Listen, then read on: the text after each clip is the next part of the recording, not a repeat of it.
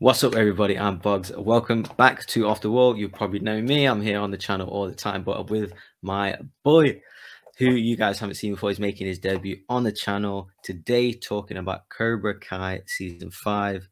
It is my boy, Colin Morris. How you doing, buddy? It is so good to see your face. This feels like we should be worried about getting COVID or lockdown or, crazier times. And here we are now on season 5 of Cobra Kai. When we met, what was like season 2? Yes.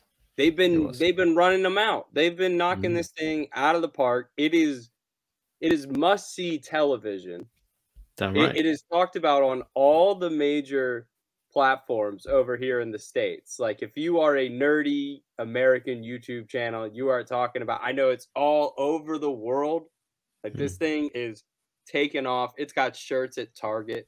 When you've got a shirt for $12.99 at Target and you're next to like Dragon Ball Z, Hey Arnold, the classics, it's there now, and it's here to stay. And I'm can't wait to talk about it. Well, I have to give you credit, actually, because you are the one that actually introduced me to Cobra Kai. Well, you and Sean, to be fair. You guys both said to me, I think I mentioned something like, oh, I seen a trailer for this Cobra Kai thing. I love the Karate Kid movies, but I didn't really want to see it because the trailer didn't look that good. And you two flipped out, absolutely flipped out, and said, yo, you need to watch it. You have no idea. And it was from there, I think that weekend or like the next day, I binged it. And I was just in love from the first episode. So absolutely, I need to shout you out and Sean for sure. He's also been on the channel for anyone who doesn't know what I'm talking about. Yeah, absolutely credit you guys for putting me on, because to be honest, it's one of my favorite shows of all time. Like, literally, it's that good. I love it so. And where did you first watch it? I'm curious. On Netflix. Okay, yeah, okay, so okay. I am part of the YouTube Red generation of the show. Right. Like, I remember because I have, it's like the weirdest connection, but like I've had YouTube Red or YouTube Premium because of the ability to like I remember you telling me and listen to it like forever, just because of like listening to like Collider podcast, AMC Movie Talk back in the day before they like had the podcast feed and they were doing all that. And it was just part of my habits. And then it was like, hey, here's this thing. And I was like, you get out of town. This is basically the equivalent of like the Karate Kid and Top Gun were pretty rad in my household growing up. Like, my dad being a Navy guy, he loved Top Gun. He somehow credits Top Gun for wanting him to go into the Navy so he could just see the planes fly. Totally understandable. Yeah. Which, like, I mean, shout out to him for that. Like, I mean, that's rad. For sure. And the Karate Kid was just as rad to us. Like, we thought it was so cool. And then a lot of that really translated over to me liking like Dragon Ball Z or any of like the animes where people are getting to like martial arts and fighting and stuff like that. And then it translated over to me finding like the Donnie Yen Ip Man franchise, which I actually just finished the finale last night. And it's so weird that I just finished the last 2 episodes of Cobra Kai today before we started this. Cobra Kai's stunts are on par with Chinese from the Mandarin film company putting out, which this dude in here is in that movie is Bruce Lee. It's like they go to America and Bruce Lee is there. So it's like young Bruce Lee is also in this movie, like doing the insane gymnastics and shit. But this looks real. When you're watching Johnny and the 4 goons from hell beating him up, like, it looks like he's taken every one of these hits in the face. It looks so good. That was one of the selling points that you told me. The choreography in particular was so impressive. I didn't believe it when you told me. I was like, no way. These old guys, they're in the 60s. And because Ida, absolutely. And you mentioned something there that is so true. Like, this was pre-superheroes. Like, these karate movies, they were our superheroes. Like this, I don't know, 3 Ninjas and all the kind of other kung fu martial arts movies before, obviously, we got Batman and X-Men, etc. Obviously Superman as well. But before that, as a young person, a young adult watching the Karate Kid, yes, they were our superheroes, because you had the whole lore about it, and, you know, master and apprentice and all that. But I just want to get your review quickly of season 5 as a whole. What are your overall thoughts on it? You know, we've mentioned we both love it, to be honest. So in fact, let's just get the negatives out of the way. There isn't any, so we'll go to the positives. We'll come to any negatives in a bit, but just your overall thoughts in a minute or so. And where do you actually, well, no, in fact, we'll save that till the last, where you rank the season. Just give me overall thoughts on season 5. Season 5 to me did one of the better jobs of inserting a new story on many different fronts and paying it off in the end, specifically with the new Cobra Kai sensei, the female sensei, with the flashbacks that they started with, things like that, and then having that all pay off towards the end. This season to me was complete. It knew what it was setting out to do. I would argue that this is like, it felt at moments like Empire, and it felt like Return of the Jedi, like all at the same time. Like there were moments of like in the same episode where you're seeing Silver slice up Chosen. And it's like, you don't know, but you kind of know, like, hey, man, they might syndicate this. They're not going to kill that guy. You know, like they're not going to kill him, but they're going to slice him up a little bit. And I was worried even in that moment. I'm like, he might kill 100%. That guy. And then 15 minutes later, Johnny ducks out of the way and a dude gets 2 fingers cut off. And then Johnny turns around and kicks that dude in the face as he just got his 2 fingers cut off. Right. There's just insane moments in this that are so, like, it knows the audience, it knows what they want, and the payoffs all throughout the season.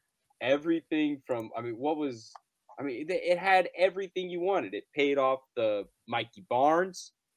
I mean, come on.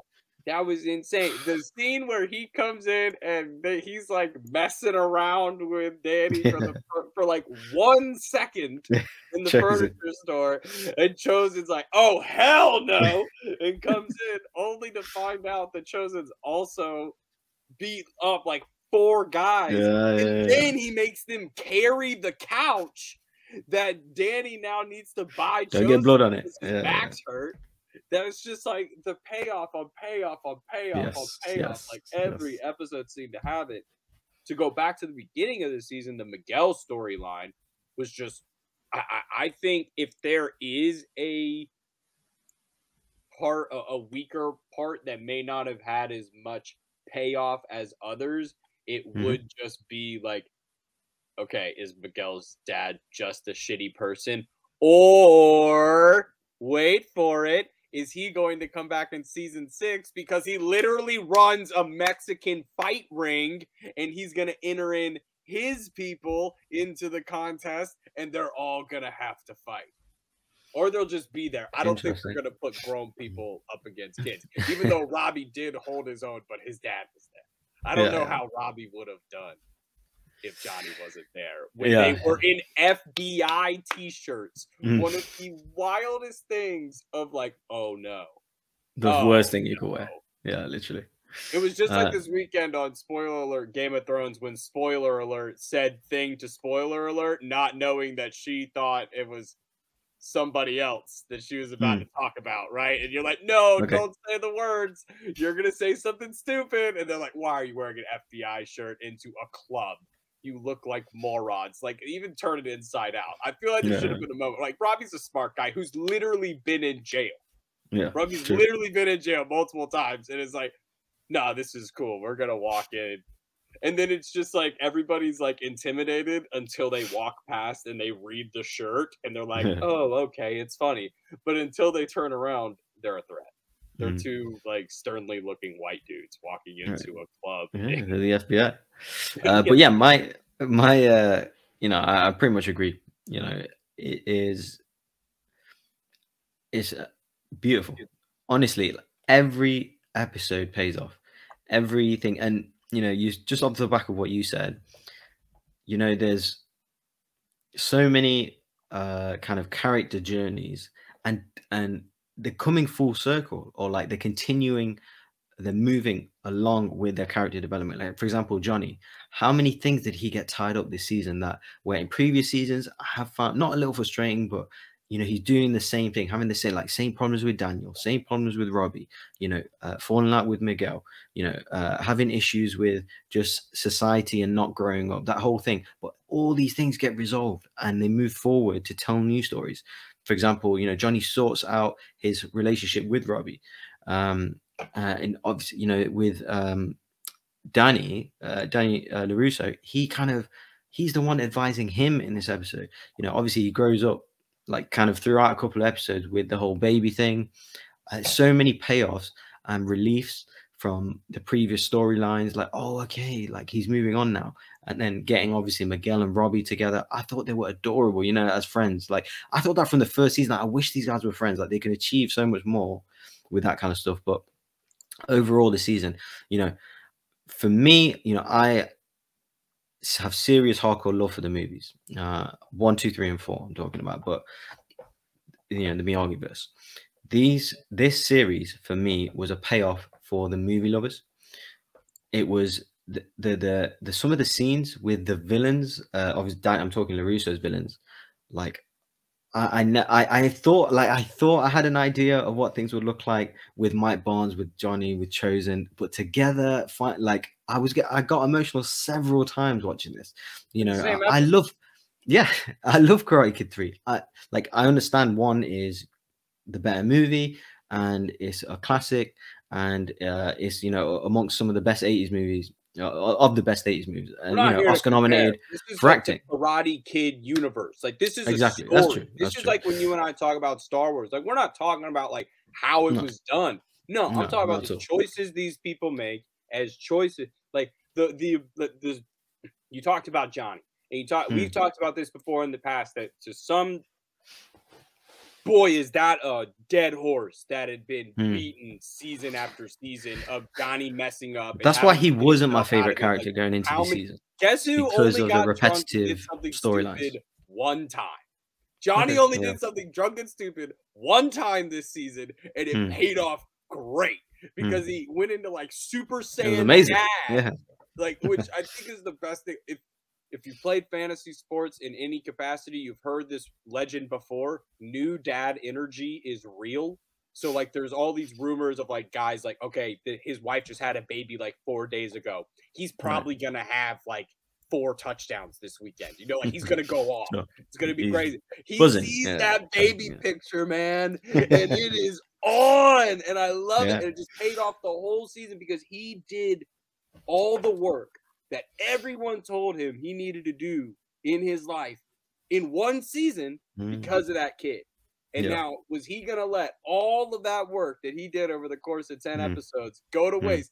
They were going to kill him. There is no way. They were going to kill him. They got the order.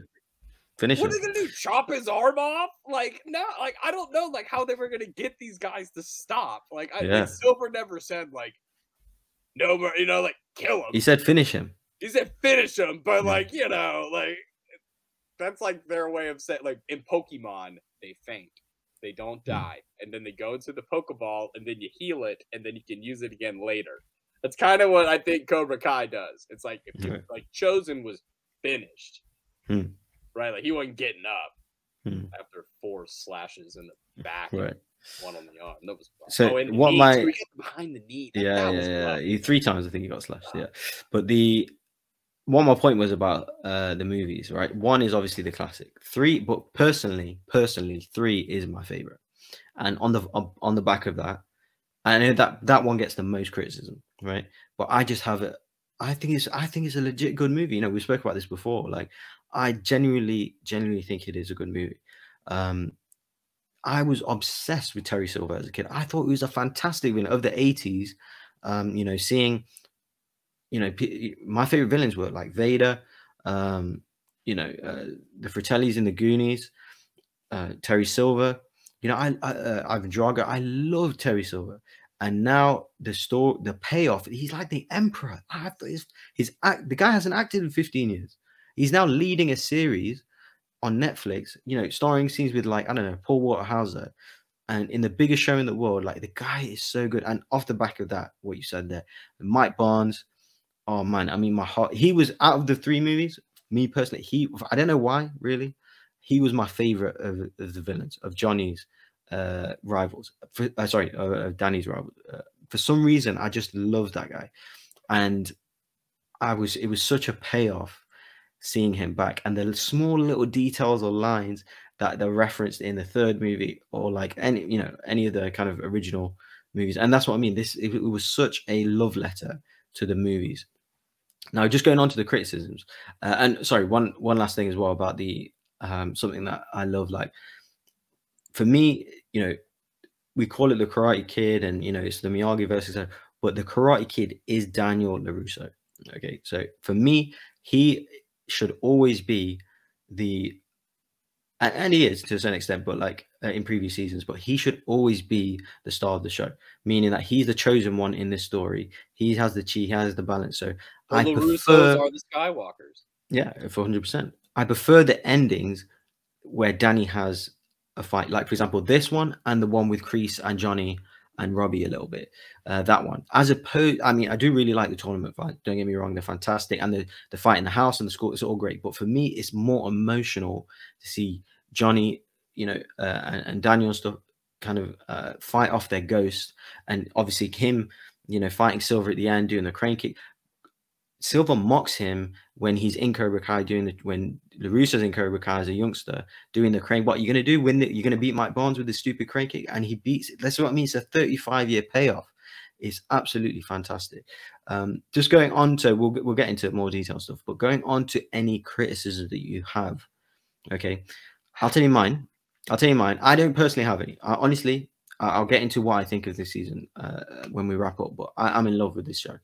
But I will say the criticisms that I've seen that I can hear, I don't agree with, but I hear, is number one is, yes, the Miguel storyline.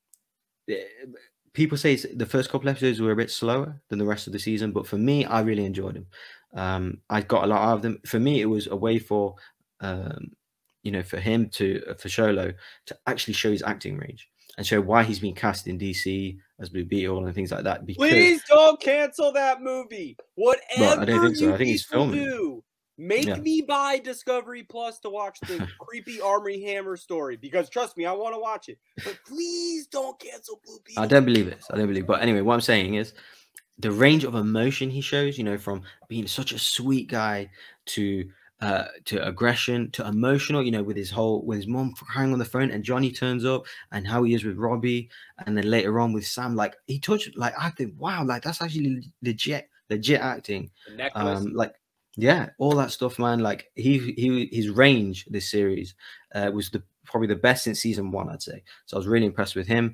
That's what I mean. People saying that's slow. I didn't see it that way. The other criticisms, I'd say, there isn't that much Hawk in this season. You know, he did win the tournament last season, and he has been a starring, you know, character in this season. I think people wanted to see more of him. He did have things to do, especially in the last couple of episodes, but overall, there was a little bit less of him. And off the back of that, so my third thing is that this series, and I prefer the series in this way, by the way, I'm about to say, the series, season 5, has focused more on the OG characters, whether it's Silver, Danny, obviously, you know, Chosen, Johnny, etc., the adults, right? As opposed to the kids. There wasn't that much mentoring this year, you know, that much. Cool. They're exactly. But that's what I mean. They got their side things, they got the little things, but there wasn't actually like in season 1, season 2. Yes. Honestly, I prefer it like that personally, because I'm a fan of the movies, you know, a huge fan of the movies and the OG character. I love the kids. They can do it with 36 minutes too, because they fluctuate between 36, 42. For sure. For me, they get it right. For me, they get it right. There's no absolutely. I prefer the story this way, but that is a criticism of season 5. But okay, so they're my 3. Feel free to respond to them and tell me if any, you have criticisms of season 5. So something that I'm just kind of processing in my brain, because I really haven't thought I watched it all in one day, and then I watched 8 of them went to work for the first time after having COVID, and then came back and watched the back two. So I haven't really thought about it in like 10 days. So getting it all out there. I think the Miguel stuff almost would have been like, you could tell they shot it all separately. So like, and everything in like Mexico, aka like wherever they actually were. Right. But like, we could have shot all that, and I think it would have been cool as like a little 90-minute thing of Cobra Kai goes to Mexico and release that, and then let him coming back in the story and everything, because then I think you have more time for Hawk. There's probably a storyline for him. He doesn't really go through anything really, honestly. The not really, no. tier level kids are more torn up that that penis breath ends up over on Cobra Kai, right? Yeah. Like that got me more than I think anything that happens to Hawk all season, aside from Hawk like in the swimming pool. But I wasn't really like, it wasn't like I was yearning for him, because then they give him the opportunity when he goes and he fights in the inner dojo little scrimmage. Yeah, the mini finale that they did. Yeah. And I have real Robbie problems. I don't know who Robbie is besides the diffuser who nobody ever listens to. Now, the payoff between him and who is the little kid? Kenny. And Kenny. If that payoff is mega to where like Kenny and him are now like, you know, like if you think about like we're loading up the roster, there's things that I think they've done that seem like weaknesses now, which is literally the definition of this show, taking things that are weak from prior things and expunging upon them and making them better and deeper to make you appreciate what happened before, right? Like how much better is it going back and watching the movie since you've seen the show? It's so much better. It means more. Going back and seeing 3 now with 2 seasons of Terry Silver, and now knowing kind of his cap at his end to his, and you see the flashes, which explain what he is, you know, explain he was on coke the whole time, etc. Well, yeah, carry on. Right, exactly. And it all kind of comes together. I think the weaker things that we see in this season are going to have payoffs. Like I mentioned previously, Miguel's dad is coming back. The guy literally runs a fight ring, and we're going to a world fighting tournament. Like this is literally Dragon Ball Z.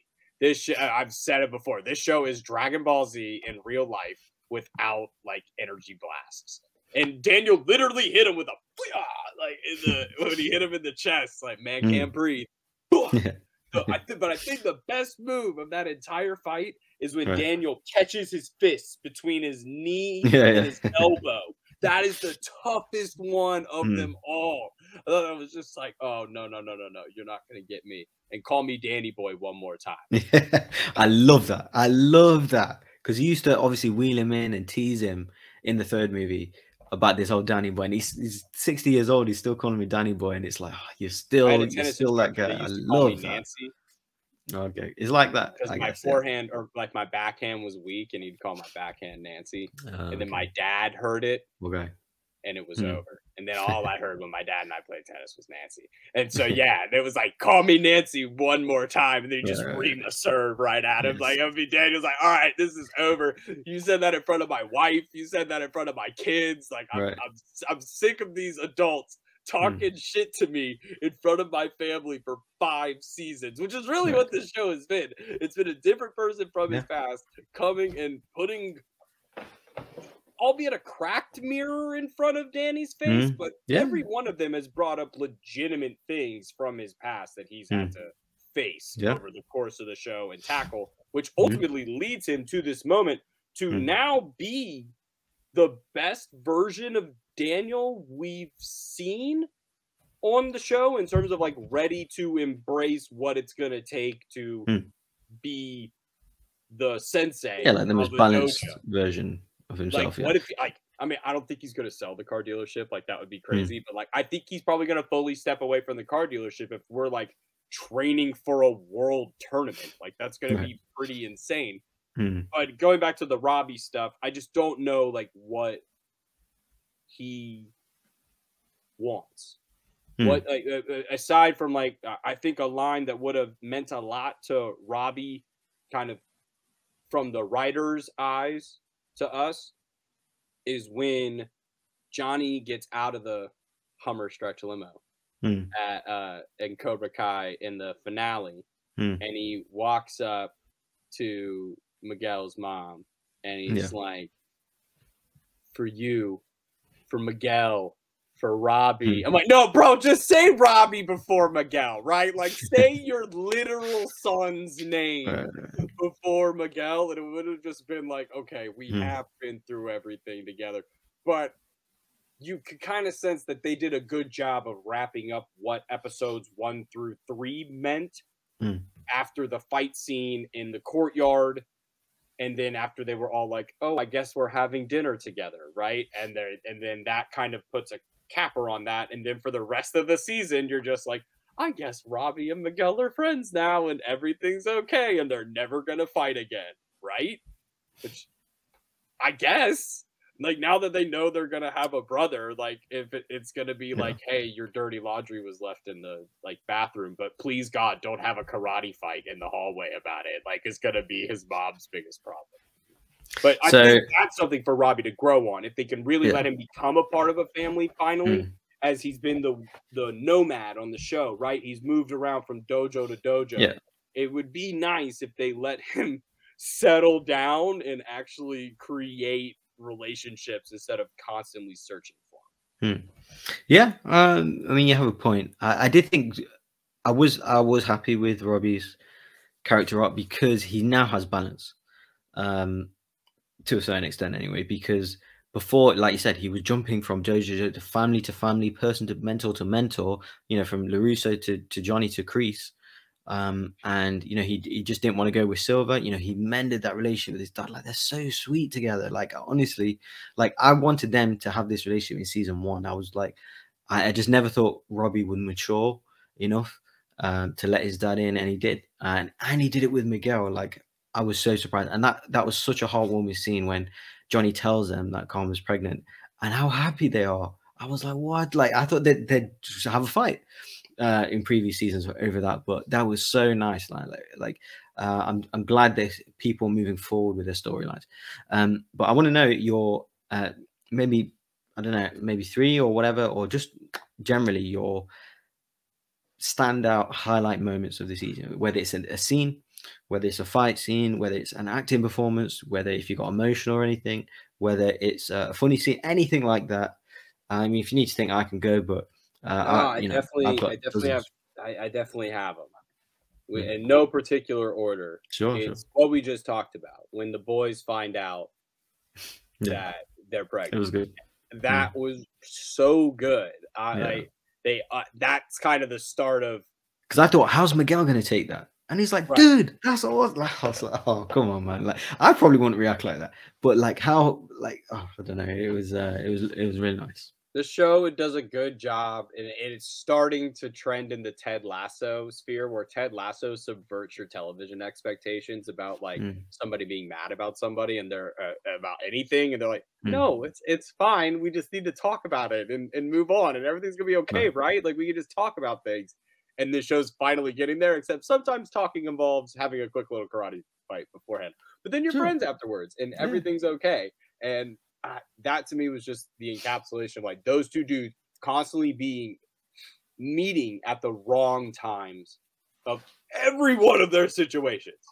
Every time those two ended up getting in a scuffle, one had gotten in a fight, one had been something, and then they run into each other and like, oh, I don't even want to do this right now. And then they fight, and then they get into it. And there was 4 seasons of that. That was another thing. Sorry to cut you there, but about Robbie, he grew and developed, and he learned his lesson in this season, because Miguel has twice shown him mercy. The first time, you know, he kind of Cobra Kai'd him over the barrier in the school. The second time outside, you know, with Johnny kind of overseeing, he showed him mercy there.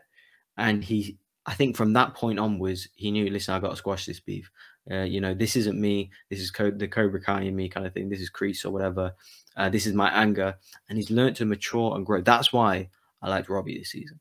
He turns into a Jehovah's way Witness more than just starts killing a little every bit. time, right? Kenny Like, was guys, like, stop! Hey stop man, fighting. calm Like, down, bro. Michael Jackson, the Beat It video, like, just stop, you know, still get along. Yeah. Every time for like 6 episodes, it's like everybody. Kenny, Tori, Hawk, yeah, he does it. He should have walked around with like a peace joint and been like, "Can we all just go smoke out back and everybody will calm down a little bit, man?"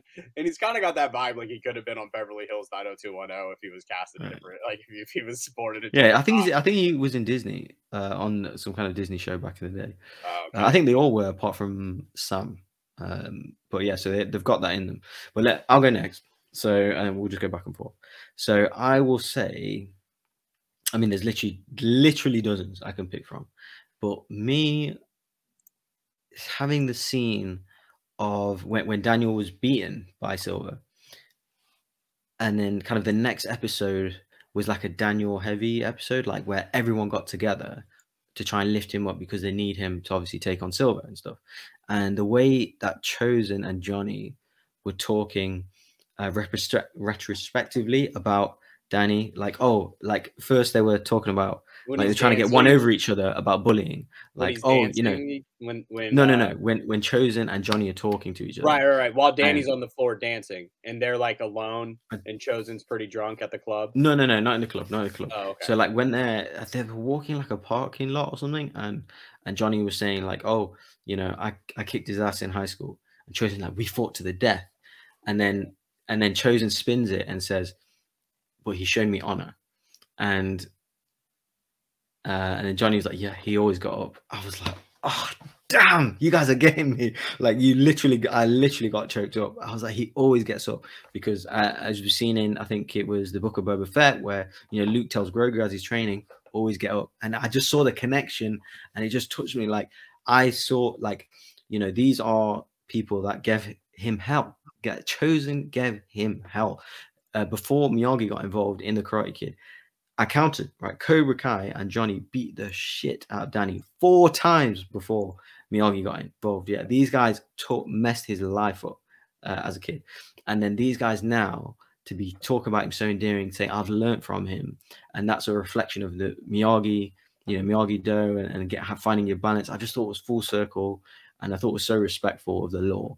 And another thing I forgot to mention at the start, Cobra Kai is the flag bearer of how to respect a original story, original IP, and move the story forward and progress with these characters, and also slowly bringing in new characters that make us care, and then that makes us care about them and invested in them, because you're bringing them along with the OG characters. So this is the premier show in Hollywood, quite frankly, of how to do that, and the standard bearer. So yeah, that was definitely a highlight one for me, that scene. But please. Next highlight for you. It's got to be the training dummy scene with Tori. That one was rough. Okay, you go. I was gonna. Okay, this was one of mine. That is just like a full mental breakdown, just a full beatdown. I'm gonna say something that this scene reminds me of. Okay, and I'm hoping you pick it up before I say it, but carry on. It felt like we were watching Star Wars. There we go. But which, of course it does. I know exactly what it reminded me of. Bro, like, as soon as I say it, you're gonna agree. Like any of them, like it just, to me, felt so pure. Of like, these people are literally gonna push this poor girl to the limit. When then you get the flip of her at home putting ice on her hand with pizza boxes and cereal boxes and trash everywhere, because wait for it, she's a 17-year-old girl taking care of her dying mother with cancer. Holy shit. What are we talking about? And then you guys don't even care. Like, at least Kreese cared, but then Kreese didn't give Silver like the CIA info breakdown on every one of his soldiers that he was transferred over in the switchover. Like he didn't get the full breakdown of all these people of how you need, like at least Kreese knew every one of them. Yes, you know, he knew how to, like Kreese got the best out of Hawk. Kreese got Hawk to his physical peak, made him believe in himself and to shed that self-doubt. Yeah, it's nuts. And he really did that for Tori and gave Tori confidence. And I thought like that was just so good. The duality of her pain in that moment when the fist goes through and you see, oh my God, it looked, oh man, that thing looked like it really hurt.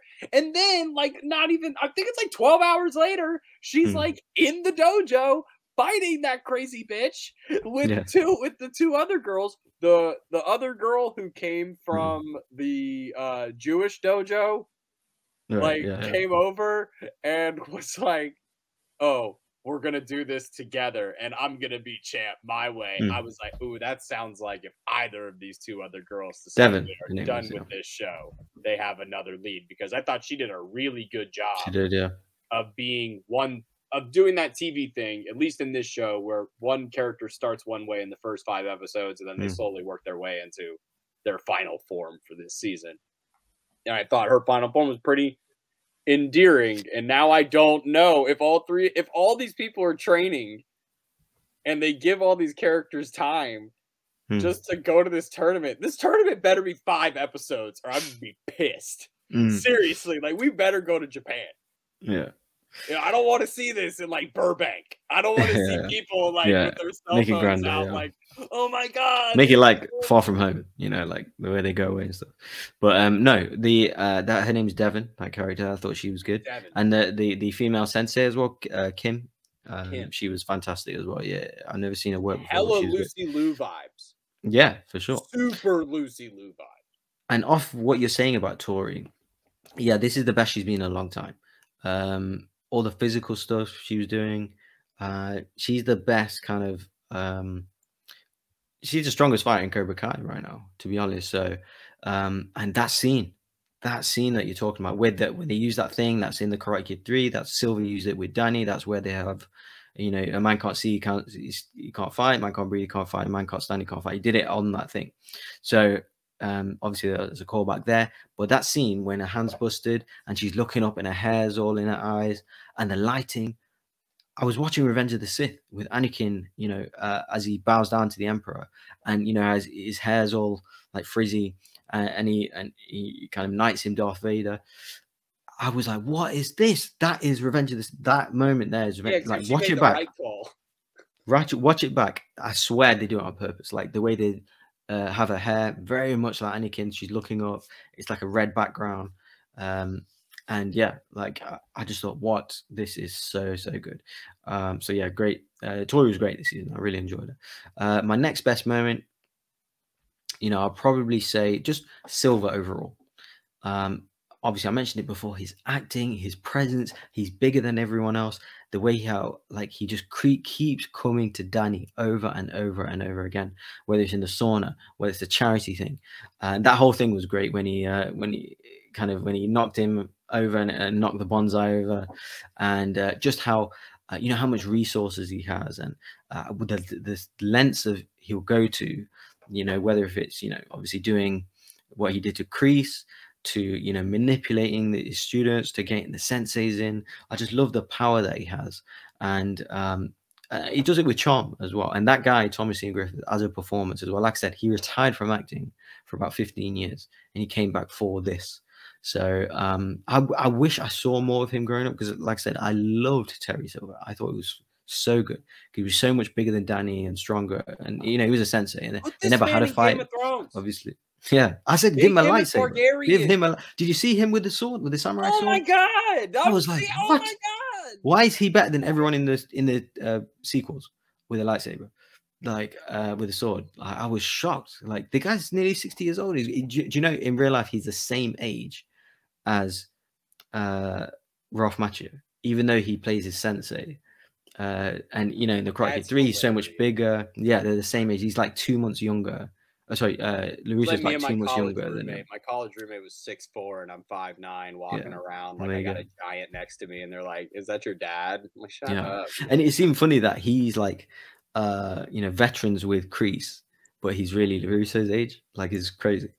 And yeah, his whole performance, the fight scene at the end, the fight scene with Chosen, you know, and I love the build up to it as well. Throughout every episode, he could have attacked them several times. Obviously, he did give Danny a beating, which knocks his confidence and everything. But obviously, which grew, he got the payoff at the end with, you know, with the kind of, you know, payback that Danny gets in front of both dojos. But the way that he fights, the way that he like, I just love how aggressive he is. And he's quite frankly, the best villain on television. I really, really mean that. And I wish he got accolades as Daemon Targaryen is good. Right there. Yeah, like he is right there. True. That dude is doing some really he's creepy stuff on television. Creepy, yes. Yeah, but creepy. Like Silver, literally. Matt Smith is a fantastic actor, and he always has been, really. But this guy, like I said, he's retired. He's retired. He's best known for a laughable villain in Karate 3, which in a movie with 15% on Rotten Tomatoes. A movie that like if that did not get him jobs, right? No, and he retired. Somebody came back and said, "Do that again." Yeah. How many times does that happen to people where they're like, "You're gonna come back and redo this, not redo it, but like, you know, come back to this performance that most people do not care for on the masses, and we are going to revive it."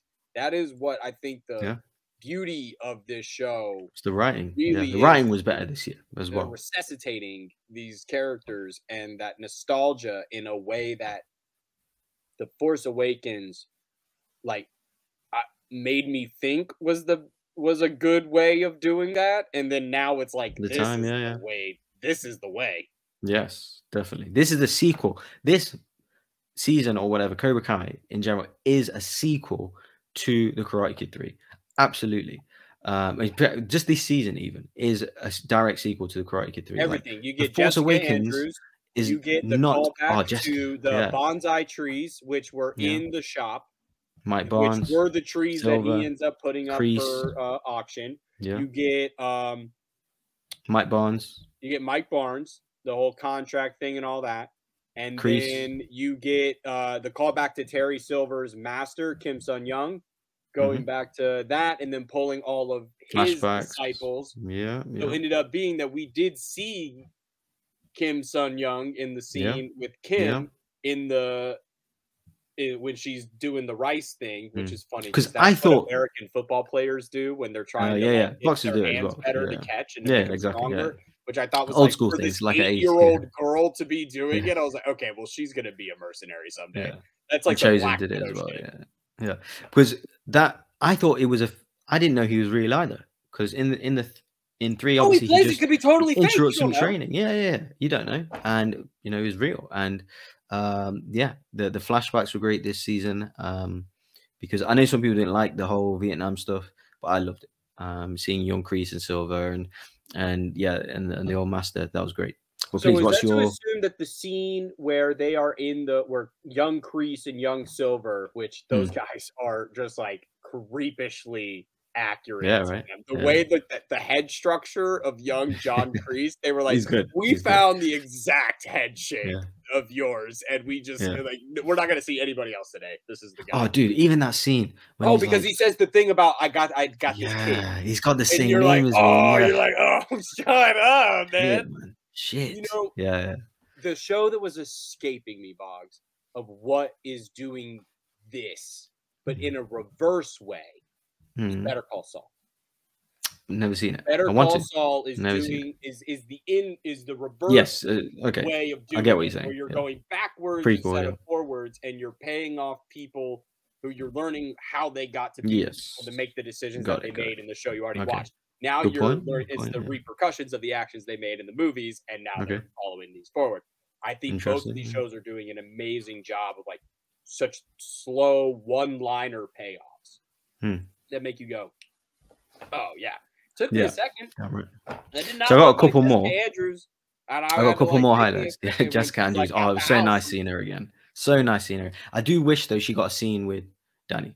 But is that her sister? Are we to assume that's her sister? It's a cousin, right? They said that. Is that what they yeah, said? they're cousins. That's why she knocked. He's like, your cousin's coming, and she knocked, and she was there.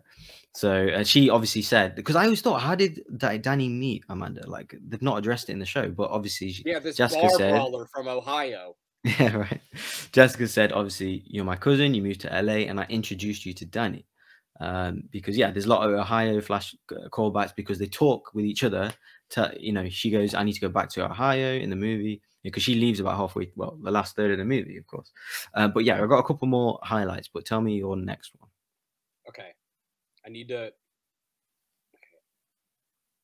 There was like a little bit of it that's a highlight and a low light.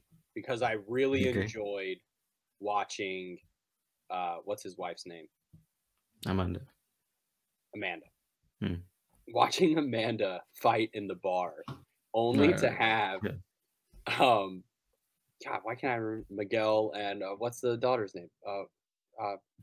Sam. It's such simple names, right? Like they could be anybody's names. They're not like they're not. It's not like I'm talking about Game of Thrones where it's like Rhaenyra and Daemon and all these like really fancy names, which all do kind of sound similar too. But that scene of Amanda having the realization of like, shit. Yeah, when she goes, "Oh, silver!" Like she spat the water out. No. Not even that. Yeah, it's like she has been through so much bullshit, and she's been so resistant to the bullshit that somehow in one bar fight she has the realization that she's like, "Oh wait, Danny's right. Danny's right. Like have I just been? And I did my previous life." Inspire me to go find the guy who was not only a car dealer but a karate champion, and I used to fight when I was a kid, and this is something that like she was going to become a different person but also live tangentially through him, and now it's like all kind of come full circle. But like I said, it was with Jessica's discussion about Silver as well. Like no, she was like no, he was messed up. That was the highlight of it, right? The highlight of it was she has this realization of it, and it kind of cracks open the doorway to screw it, let's just beat the hell out of these people and let's just get out of here. And I loved it that they beat them up and just run. They just flat out run, and then they're in California next time you see them. There's no police, there's no nothing. They just knock the high school bully right out. Lucky Sam was there to kind of save him. I think Sam could use that for years. For years on her mom. Or like if Sam gets in a fight, she's like, you remember that time I kicked the school bully's ass in a bar when I was 17? Like, come on. I'm good. No laundry for a month. Yeah. So off the back of that, I mean, Jessica was awesome to see. I didn't at all think we'd see her, but it was so good that she was in. And of course, that actress who plays her, that is Blake Lively's mother, who that actually is. So that's who actually but Sam was absolutely. And that's Ryan Reynolds' mother-in-law, right? And Sam was better this season as well. Sam is my least favorite character in Cobra Kai, I'll be honest, but she was a lot more likable, I will say. Getting kind of going along with her dad this time instead of fighting him all the time. She kind of went along with like, no, Dad, we need you. Let's get Miyagi back, or and I'd understood her mental health stuff like a little bit more because of that pod flash thing that she had. I thought I enjoyed that. She's fighting herself, and you see all the things that are going on in her life. I kind of enjoyed that. It's just so she was a lot more likable. Yeah. So my next one is, I'm gonna say, the return of Mike Barnes. Like I said, he is my favorite of Danny's villains, and for some reason I just loved how aggressive he was in Karate Kid 3. I just loved it, like, because Johnny was fighting for like to be the coolest in school kind of thing, and for the girl really. Chosen was for the death honor thing. He was a mercenary, like he was gonna kill that man, an assassin. But for me, it just made more sense. He was fighting for a contract. He's like, listen, Silver's after me 50% Cobra Kai. Sign this contract so I can fight you, and that's it. And he even fucking even beat the shit out of Jessica once as well in 3. So yeah, he was brutal. You know, he nearly threw him off a cliff when they got the bonsai and he's climbing up. And yeah, he came into that bonsai business thing like 3 times and wrecked it up each time. So I just loved how, like, you know, not personal and like I want this. You know, abusive about Miyagi a couple of times as well, calling me a few racial slurs. Like, I just loved how aggressive he was. So seeing him back, he was my favorite of the bullies. And yeah, the way they gave him a character journey of I so appreciate the way they apologize. Like, he apologized to Danny, like, yo, when the store burned. Yeah, I felt so bad for him. He was like, did. "You literally just showed up here one time. I know. And you burned down that's what Silver can do. Yeah, exactly. That's like Ip Man. That's literally what happens in Ip Man 3. Is they burn down the school, and then he has to like fight back for the rights for the school. I was like, holy shit! This is like why would you do this to set this man off? And that's why they happened. They did it to set him off because he was more Silver knew that he's more controllable in the rage state than he is in whatever Zen state he was suddenly found himself in, whatever, sanding a nice piece of mahogany down into a table, like he was saying. Like, that was just so good to see the course over the season of how they were able, because he only was in 3 episodes. 2. The finale and episode 3, 9, and 10. Because he's the, the driver of the car in technically in the last second, and then he's in 10, right? So you only see him 3 times, but the ability to have that payoff come through the whole time, and then the thing we all wanted, once you saw him, you were like, okay, either he's gonna fight Johnny, or they're gonna fight with each other, or they were like, what if we gave you both?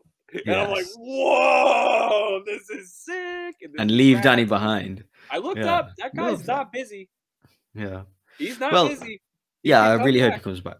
But obviously, having him back, you know, I geeked out. I absolutely geeked out. And just the subtle lines in here and there. Yeah, big dude. Because he does karate. Like, I'm pretty sure he's a black belt and stuff. And having him apologize to Danny about how, you know, aggressive he was back in the day, and you know how he was, and then obviously Chosen coming in and like, that's the kind of video game stuff that I've envisioned, like, as a 9-year-old. Like, oh, I wonder what would happen if Chosen fought Mike Barnes, or what happened after Karate Kid 3, like, and it literally plays out in front of me like 25, 35 years later. And then having that scene, I got a comment on that, like Timothy Zahn writing the Thrawn novels, what would happen after, and these are like, this is what it's like a video game. Okay, let's play Chosen against Silver, you know, let's play Johnny against, they are running out of people to bring back.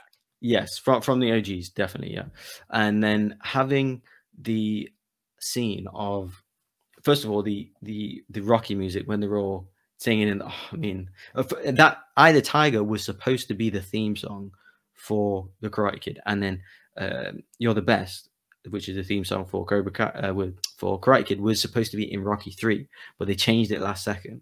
So kind of glad they did for each one. But I would imagine hearing Eye the Tiger in that tournament finale. I mean, amazing. But yeah, I'm so glad, because that's, you know, it has the same director, Rocky and Karate Kid, has the same guy who done the score. So just having the parallels, and then obviously they're both about Italian kids, you know, coming up, having a master, you know, a mentor, and then having a rival. You know, the lyrics of the song, you know, taking on your rivals, you know, and all the lyrics. And I don't want to sing the song or whatever, but yeah, how relevant that is. And they've obviously grown up with that, and they've just rocked out with each other. And then we find out who's driving is Mike Barnes, and it's having the whole Avengers scene thing outdoor in the woods, right? And you know, they're all there. And then when they go to Silver's house, I cried then. I cried then when they went to Silver's house, and you saw Mike Barnes in the middle with Johnny one side and Chosen on the other side. I said, "Come on, you're next."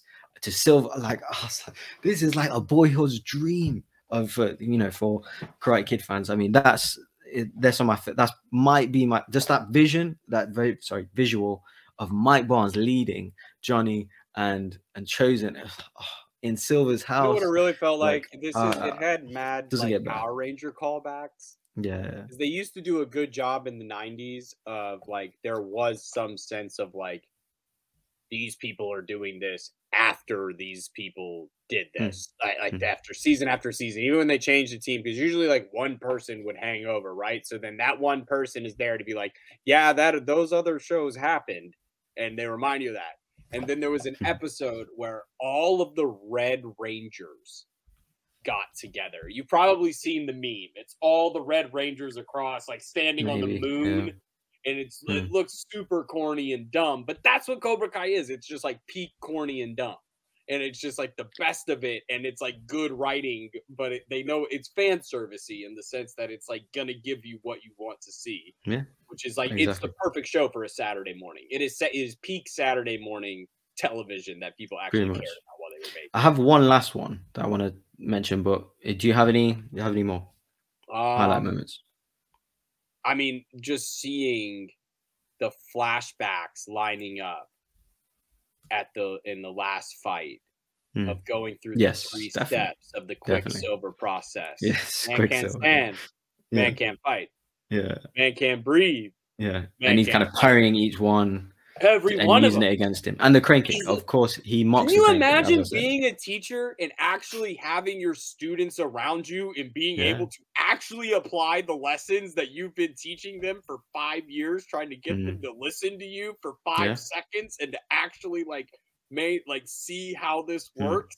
And he's like, he never throws a punch. He pushes back, defense. Right? Like it's defense. It's defensive. It's not with force attacking. It's sideways, right? He doesn't strike first. He does not strike first. Never strikes That's first. not Miyagi way. Even does that where you see Silver kind of like do the turnaround. He gives like the kind of like glance around to everybody, like I'm gonna kick his ass, and then he swings, right? He comes right in for the first strike, and Daniel's like, yeah, right, bro. I knew that was coming a mile away.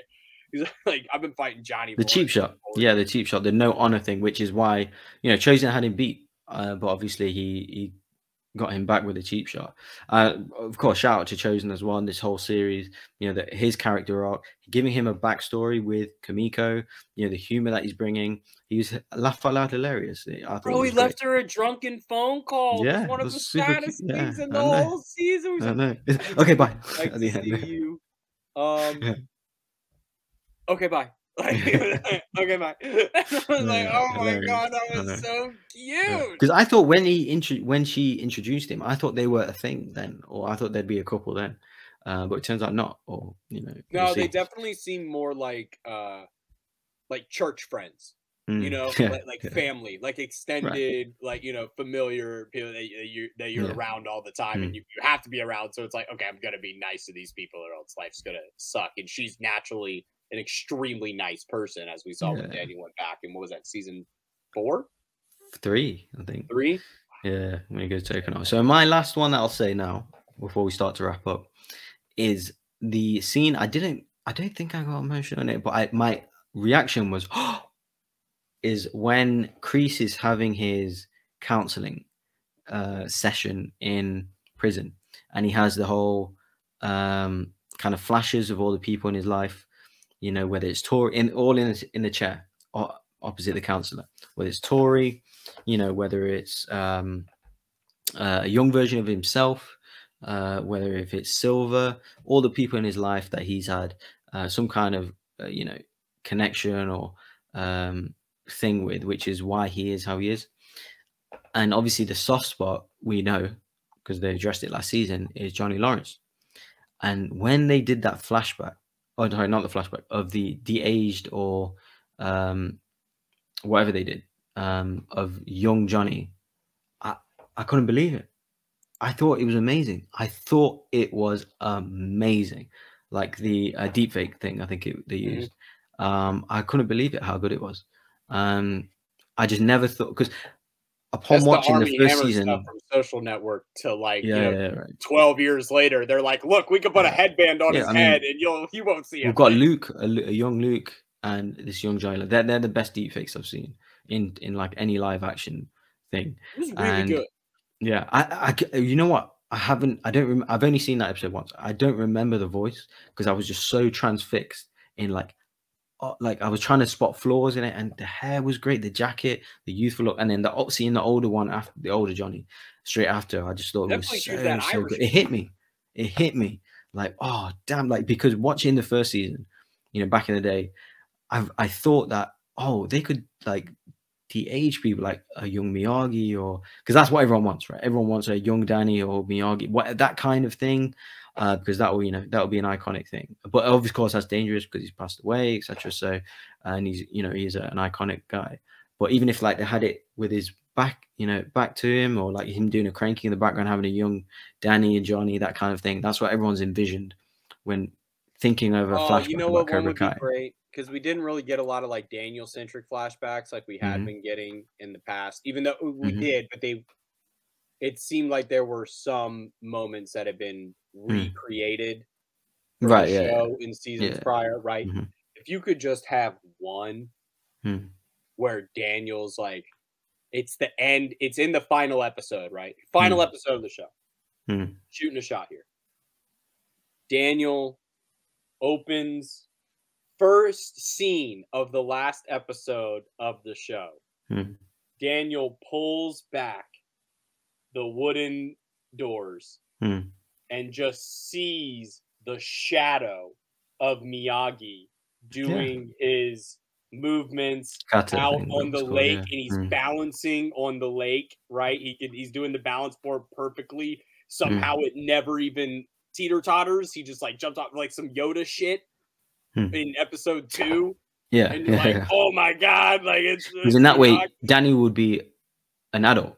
We've not seen a Danny, an older Danny. I want to see something to the effect of their best shot at, like, if we see a moment where it's, because going back to season 1, it's been so long since I've watched season 1, and I really want to do a rewatch because now this show just has so much payoff throughout the whole thing when you can tell how much thought they put into it.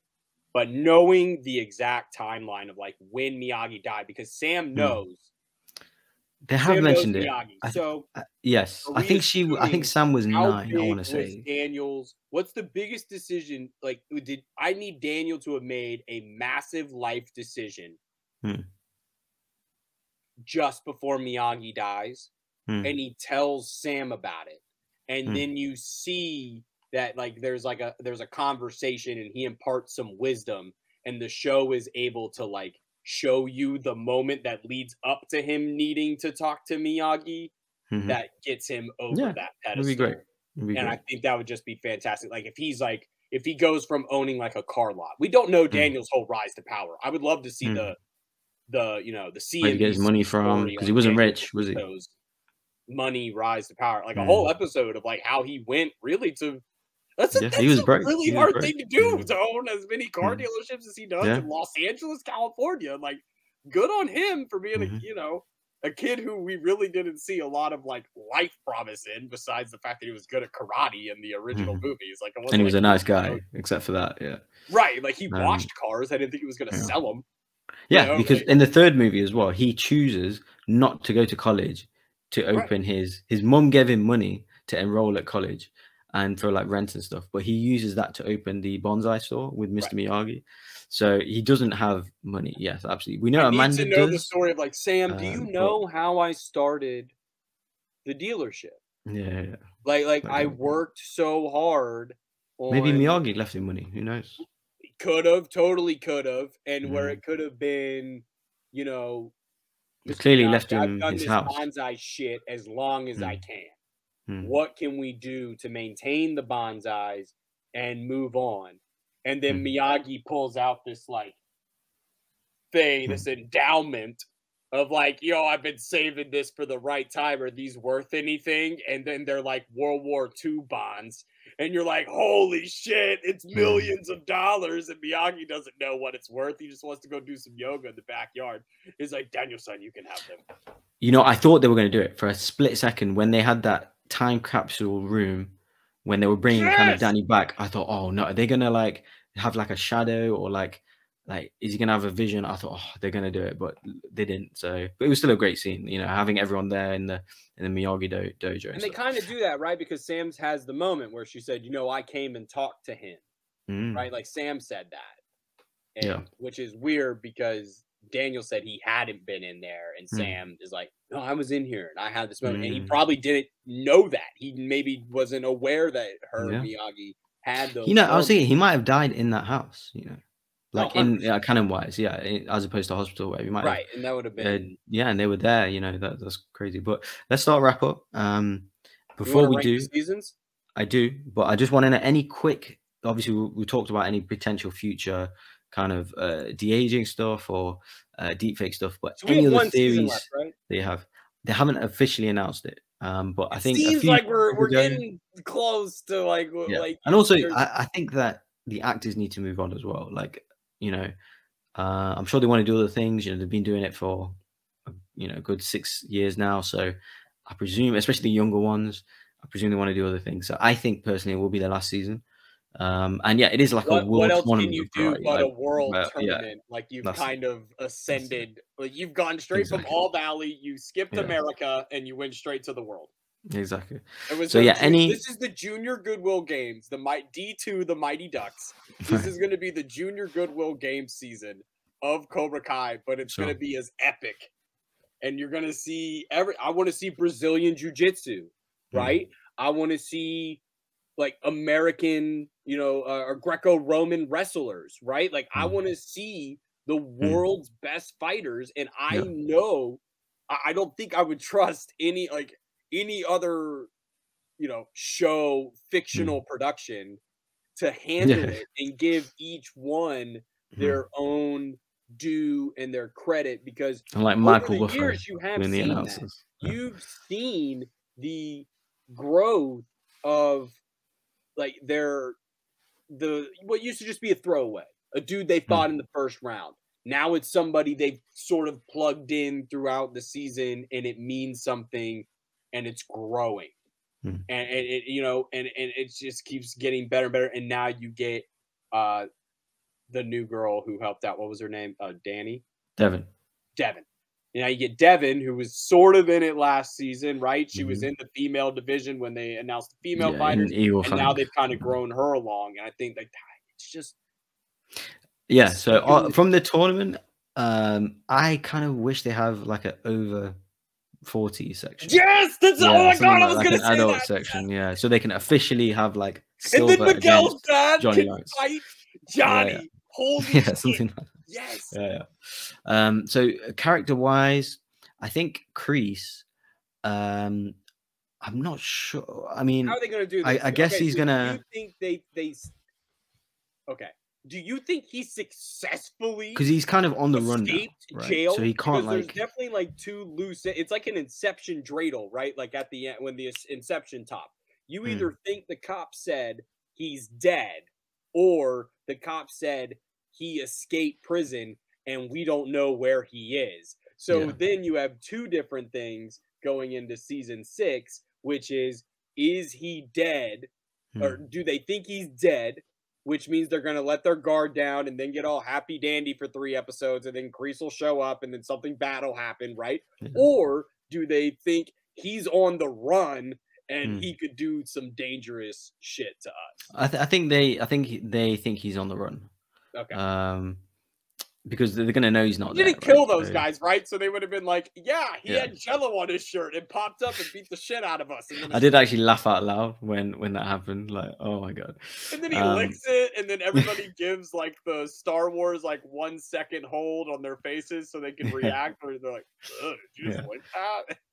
So that's what I mean. I'm not sure. So brutal too. We didn't really talk about the Kreese stuff. Like you talked about it a little bit with the flashbacks, but his physicality at his age is just like it is great. So oh man, the prison guys call him Yes Sensei. Like I love that. And I don't know, because he can't kind of rejoin Cobra Kai because he's on the run. But I think he will try and reach out to Tori, and I think he will team. I think he's either going to sacrifice himself for Johnny or do something for Johnny or have some kind of maybe they're too far gone because Johnny really, really despises him. But like, So how though if he's on the run? I'm so grappling. Like, how is this man going at to the like tournament somewhere? involve I don't know. themselves? Like, Yeah. are these people going to see him and be like, "We're going to call the police"? Like Amanda, so many times, Amanda is so quick to pick up the phone and be like, "Let's just call the cops," and like never calls them. Yeah. And then, but like, she would do that on a moment's notice. Of like, I had a restraining order against this guy. No, he has it against her. Oh right, he has it against her. Yeah, and so but like, yeah, I think because I think they're going to kill him in Cobra Kai. I do, because he's at that age. I think it will be a decent story arc for him to die, because I think one of them need to die. Someone needs to die in this in Cobra Kai, whether if it's Danny, Johnny, he's Silver, definitely the lamb. Chosen, he's someone like that. Like we don't. He is. If you believe that, like somehow they're gonna maybe Kreese like a redemption thing, or not Kreese, but Silver isn't coming back. If you assume that Silver's out of the picture, if there's only one season left, he's going to jail. So, I think he is coming back because the amount of resources he has, the money, he's on the phone to the DA in Cobra Kai 3 before Mike Barnes comes in, and then he tells him, "Oh, hold on," whatever. He talks to lawyers. I think he has the money, the finances to get out of prison. So I don't think he'll be in prison for long. Personally, I think he will get out. I just don't know what story he has left to tell. Like he capped off the tournament. Like I don't know if you want to. And he's going to seek revenge. Of course, he will seek revenge. I don't know. I don't know exactly yet. But he's not going to let that just. That opens up the over 40 division.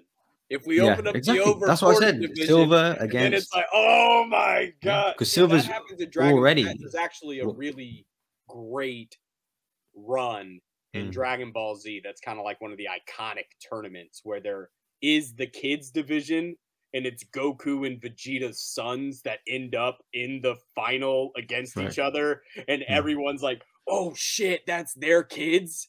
We gotta go watch it," and that's kind of rad. And then the adults come in and fight, and they're like, "Oh, this is crazy. These people are out of control." I think that would be really good. Where they kind of last season more of in the under 18 male, and then introducing the female. I think it would be cool to pay off if we gave these older guys a chance to beat the shit out of each other. Yeah, I think every time they've beaten the shit out of each other, I am way too worried one of them is going to sue the other one, and I just want us to put all that at the door and just have at it. Yeah, because I was thinking that because technically Silver has beaten Johnny last season. He had beaten, I'm talking street stuff, right? Johnny last season, Danny this season, and Chosen. Obviously, that was an incredible cheap shot or whatever, but technically he has beaten all them three. That would not be allowed in the ring. Yeah, and obviously he didn't fight Mike Barnes because I think the whole sensei thing, Mike Barnes smells a first round exit in season. Right. Yeah, he can't hang with. He shows up and he's there for one day, and he gets kicked in the face, and he's like, for sure. Yeah, sorry guys. You're right, 100%. His aggression can match him with them, but actually skill wise, he's not as good as any of them. Unless we get a 4-episode arc of him like sitting in the garden and like finding his zen, and then he like channels perfectly like. Well, you say that, and then he's you say that because the arc will be about his wife, because they clearly didn't say who she was, and they mentioned it a number of times. Even when he came back out the limo, he's like, "Oh, my wife," and Danny's like, "I know, no," but who's his wife? Like that was a clear indication of this is a bigger storyline. But my last point as to a theory, and again goes to the over 40s thing, is that the Kim sensei of Cobra Kai, she needs a female sparring partner, fighter. There we go. That's my theory. I think $1 million baby. Yeah. Hey, I like that. Yes, I think they will bring Julie Pierce back into. She's in the Miyagi-verse, into the story. They better up those Netflix subscriptions again. Yeah. Because as you said earlier, they're running out of OG characters to bring, like the major characters. We would have to go to Jaden Smith. And then nobody wants that. Well, that's not Miyagi-verse, right? So I know. That's what I mean. We're really running out of stuff here. We're really getting out. It's just the fourth one then. And there are a few people, and there's some big stars that like Walton Goggins or Mike and Ironside. They weren't Cobra Kai. They were just some. Walter Goggins actively working. Yeah. He's on fantastic. He's on a bunch of HBO shows for the last 10 years. Yeah. And Michael Cavalieri as well. He was the Johnny Lawrence equivalent. But yeah, all that stuff. That's my last theory, really. That Julie Pierce Hilary Swank will somehow enter the fold. I don't know how, because there's no real connect. Her and Danny never met, you know, in the movies anyway. Maybe they met elsewhere, or she's from Boston. Somehow they'll bring that in. So but anyway, let's give it. In it? Go on. Flashback to the funeral. Yes, of course. Yes. I've thought that many times. Yeah. Very on brand. You don't need to de-age them. I would feel like if it was going, if they knew it was going to happen, I feel like if they know there's another season and this whole, if they're doing 7 seasons, okay, if there's a 6-season plan and a 7-season plan, right? So if they got one more left, you got to just do the tournament. And I think you have Johnny beat Danny at the end. That's why it's called Cobra Kai and not Miyagi-Do, right? Like it'll be Johnny finally like looking over, seeing his new baby, seeing his 3 kids all there with his wife. They'll probably get married. And then Johnny pulls the crane kick out on Daniel. Yeah. And boom, that's the show. And everyone's like, yay! And then we're all like really satisfied. And then they're friends and get drunk afterwards. And everyone's fine. And that's the moral of the show. Or you have the 7-season arc where the finale of season 6 has the Miyagi funeral scene setting up Hilary Swank. Come in and she says something like, if you ever need me, here I am. Just one more lifeline for Daniel to use on who wants to be a millionaire. But, you know, we really only have, like we said, like 1 left. But yeah, let's rank them now as we wrap up. We'll start from the bottom. Please. No, just in terms of where you put season 5. That's real. I think it's right now, in terms of if I'm looking at the show, what it does. It starts characters at A. It takes them to B over the course of 10 episodes. The whole that is what it does. And I think if we take that as like the scaling of storytelling over the course and how much they did and how effective it was, I think it's tied with 1 for the best. I think it's 5 and 1 are to me in tiers, and I think they're clearly up there. Okay. Yes. Season 2. No, I think no. I was just referring. Oh, have you got something to add, or I didn't mean rank order. I just go where do you put 5 after that, and then probably 3, and then probably 3 and 4. I think 5 is so good because it improved on the things that 4 introduced, but didn't have enough time to tell, and then 5 improves 4. And it's really we're picking. Yeah, exactly. It's endless. It's endless, really. So I just wanted to know where you put 5. So for me, you told me actually before I told you this series is 10 out of 10, and it is. It's must-watch television. It's fantastic mythology, lore, tying up original movies, continuing storylines, bringing through new characters, continuing their storylines, and I absolutely love it. I cried several times through this. It is a 10 out of 10 for me. For me, Cobra Kai season 5 is the best season of Cobra Kai. So far right now, I could change my mind tomorrow after I watch season 1 again, because season 1 is obviously the next best season. And that's fantastic television, full stop. But season 5 at the moment is my favorite season. Absolutely. So yeah, what the MCU's doing, man, it's taking those things you forgot about, and they're like, hey, remember the guy from the Incredible Hulk? Right. We're gonna bring him back, and they're like, we're gonna make it cool. This show just does it the best. Fan service, the best, bar none. I don't think any show holds a candle to it until we watch Ahsoka, and it's the ultimate Rebels payoff show we've ever seen in our entire lives. I mean, there's got some work to do to top this. It's like the only chance. I don't see another show that can do it. Really, this is just too well. Shout out to the writers and everything. Wonderful series of television that I can't wait to watch again and again and what again. What do you think about the movie announcement? Yes. I wanted to get your thoughts on that. Quickly, how does that work? Because yes, it was very confusing. It is very confusing. I agree. I don't know why they're calling it the Karate Kid. As I said earlier, the Karate Kid is Daniel LaRusso. Call it something else, or like if you want to reboot it, okay, fine, but just don't call it the Karate Kid. We already have the Karate Kid. I feel like they're just jumping. I think it's Sony. I believe that they're just jumping on the back. Which they make the show, right? Sony makes the show because it shows up before the intro one. It shows up before it when you open up Netflix. Yeah, I think they have the rights for it, but I think they're just jumping on the back of Cobra Kai to monetize it for them specifically. And I don't know if it will be a success. What if it's the movie? What if they're not doing season 6? What if the tournament is a movie? I don't know.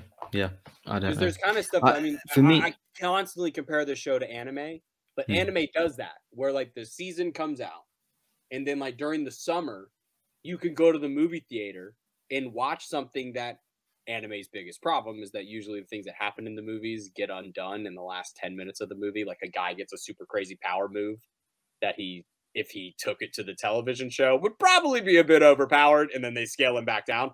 And I think Cobra Kai, if they did that, I think it'd be interesting if they kind of did like the Breaking Bad movie kind of thing. If they were able to do like a Defenders mini series of just like super long episodes of this show that were the tournament, I think that'd be rad. Yeah, but again, to be honest, as you said, they've not said what it is. So to my understanding, it's a reboot. I really, really hope it's not. But if they do like something like a prequel, or I don't know, some a movie to I don't know what, because it's not at all clear. No casting announcements or anything like that. So I believe it's a reboot from the way I understood it, which I wasn't happy with. Initially, I was like, oh, okay, great, and then I thought, hold on, what are you doing? So yeah, I'm not sure really, but I think we need to wrap up, Colin. We've been talking too long here, but always a pleasure. We both love the show, and you're the one that introduced me to it, so big shout out to you. But anything you want to plug or say before we go? I don't know. You can find me over on the Watt Reel Entertainment channel over there, doing sports some Tuesday nights, talking Star Wars, probably back because Andor comes out the day after we're recording this, and I've heard that's pretty rad from my buddy Matt Thomas, who's on it and got screeners, and I hate him. And you can also find my creative video content over on the myriad of College of Charleston athletic sports feeds, specifically the baseball and volleyball. You can check out all my stuff over there. Yes, Colin's a talented boy. Hit him up on Twitter as well. Which Twitter? At @_C Morris, wherever I am bought and sold. There you go. Ladies and gentlemen, I've been Bogz. That has been my boy Colin. And well, there is no date for season 6 Cobra Kai, so I'm sure he'll be here to review it on the next season review. But like I said, I've been Colin, that's been Bogz, and we'll catch you next time on Off the Wall.